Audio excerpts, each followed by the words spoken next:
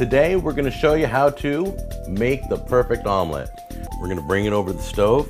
We're going to let that cook for a little bit, all on its own. I do a medium heat flame. See how it's almost all cooked? So we want to turn that off right away. In fact, I'm going to just drop these ingredients in right now. Now here's the key.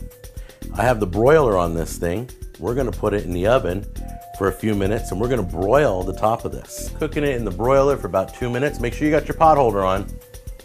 Oh, that would not be good. There it is. See how the cheese is melted? Oh, look at that.